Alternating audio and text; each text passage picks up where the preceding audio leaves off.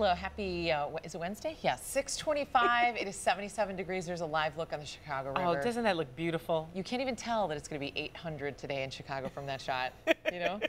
Okay, so now is the time of the year when that big ball of fire, that thing in the sky, the sun, can be really unforgiving. And sunblock is a total essential today.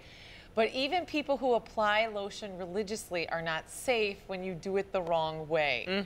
So we want to show you exactly what happened to one of our producers, Dustin. I guess his girlfriend sprayed the sunblock on, and they were at the beach.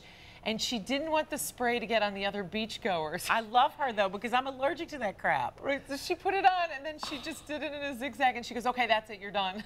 Oh, and then apparently that's what happened to poor his back. Dustin. I bet that hurts like, you know what? I'm sorry, Dustin. Okay, do we have other pictures? So this unfortunate incident got us wondering what, other kind of tan lines were out there. So brace yourself. Let's see some others. Oh, I remember this when Kim Kardashian did that. Yeah. She was skiing, though, so she had the big goggles on. That's bad. Okay, Gene, I have never seen this done, and I think that's really funny. I don't understand why that would happen.